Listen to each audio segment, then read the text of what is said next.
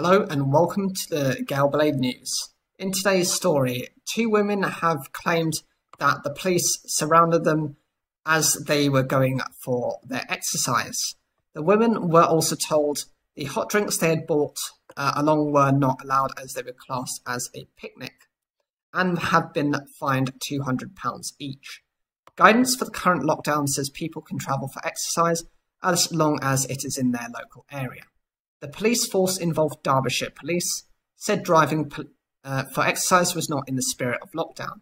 One of the would-be walkers, Jessica Allen, assumed someone had been murdered when she arrived at Foremark Reservoir on Wednesday afternoon. As we drove in, there was a police van, a police car, and there were loads of police there, said Miss Allen, who lives in Ashby de la Zouch in Leicestershire. I genuinely thought someone had been murdered. The place is normally so quiet.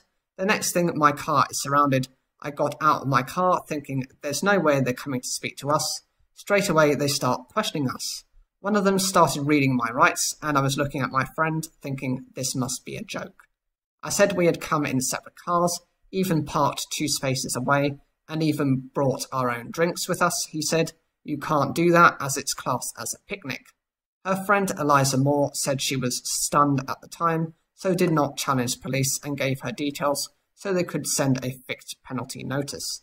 Just seeing a police officer anyway is quite scary for some people, and we were really not expecting to be approached and to be told that we were doing something wrong, she said.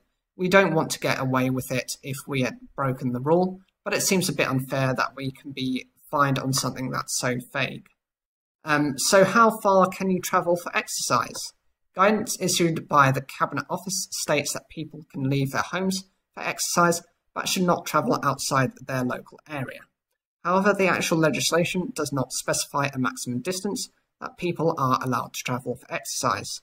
Both the guidance and legislation state people can exercise with one other person, as is the case with Jessica Allen and Eliza Moore.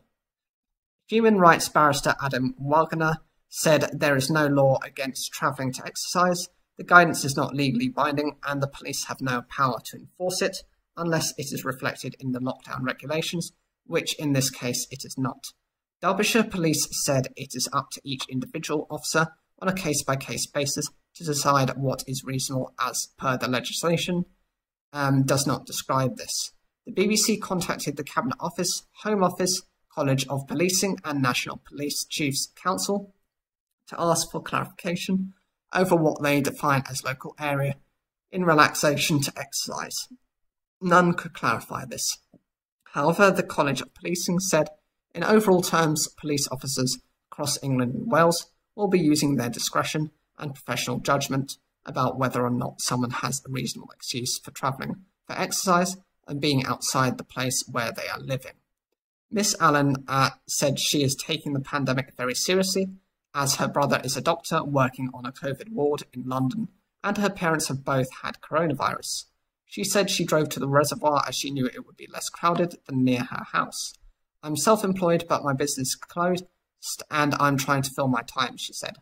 I suffer from anxiety, and when you go by the water, you feel so much better. The only thing I've got to look forward to is planning a walk with my friend. Miss Allen said the experience was very intimidating and had left her feeling scared of police in general.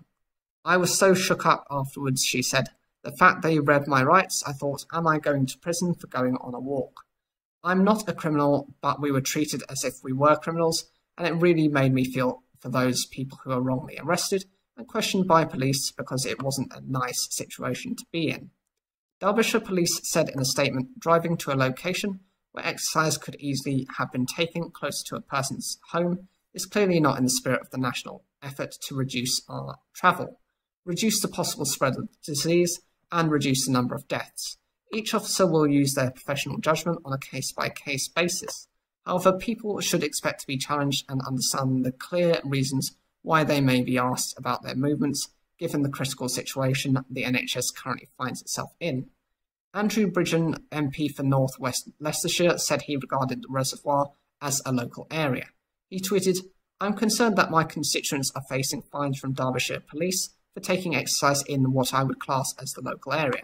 It is important that common sense is used when enforcing guidelines, and a fine rather than issuing guidance appears to be rather overzealous. Derbyshire Police has also been giving fixed penalty notices to people who visit Calc Abbey and Elveston Castle. One man said his parents were given a fixed penalty notice after driving 7 miles to Calc Abbey from their home in Whitwick in Leicestershire. Upon approaching the park, there was a team of police officers, so my parents decided to pull in and check that no laws were being broken, he said. Immediately, they were hit with a £200 fine. When my parents said that they weren't aware this was too far and they'd go home immediately, the police officer simply said, "It's too late." Guidance from the College of Policing says officers should follow the 4 E's and only give fixed penalty notices as a last resort. When asked about this, Derbyshire Police said the 4 E's are still in use. However, where there are cases of blatant breaches of the regulations, then fines will be issued by officers. During the first lockdown, the force was criticised for releasing drone footage of people walking in the Peak District.